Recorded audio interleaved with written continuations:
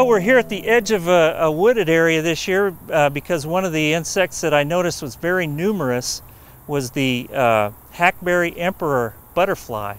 I know I had quite a few of them in my backyard on my hackberry, the caterpillars early, and just hatched out a huge crop of the butterflies that have been around for the last month or so.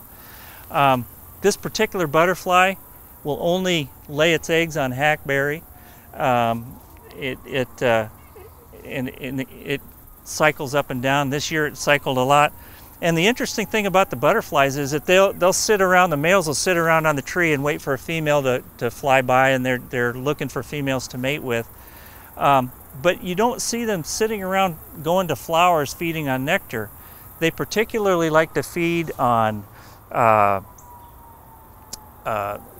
tree sap, manure, and dead carcasses.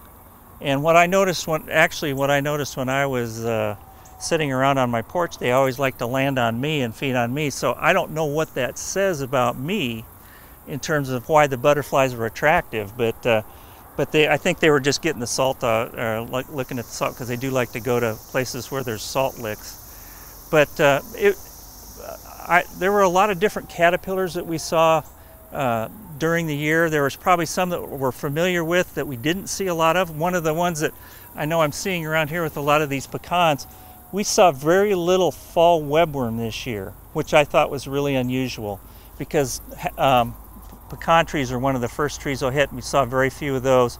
I think